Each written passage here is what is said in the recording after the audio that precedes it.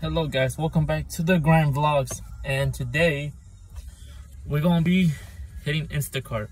I've been away for a while, but I'm back, and what I'm trying to tell you guys is that I'm actually doing Instacart for extra income. I need to reach a goal every week.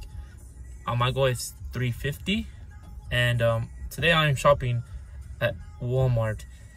I don't like my order. I thought I was shopping easy breezy things, but I realized I got a bad order. It's woman clothing. Should I try to shop it? Should I decline it? What should I do? I mean, how do I look for these things? So it's dark out too. Who be grinding in the night? Tell me about it. But I think I might just decline this. I don't feel comfortable with it. So let me show you what I got. You see? And then there's some food. I just realized we should get this. 4 items of women clothing, and the rest are food. Hey, today's not Food Mania. That's my other channel. Today it's Instacart. Let's do it. Let's do it, man. Let's shop it. I'll show you guys how it looks and if I did good or bad, but let's do it.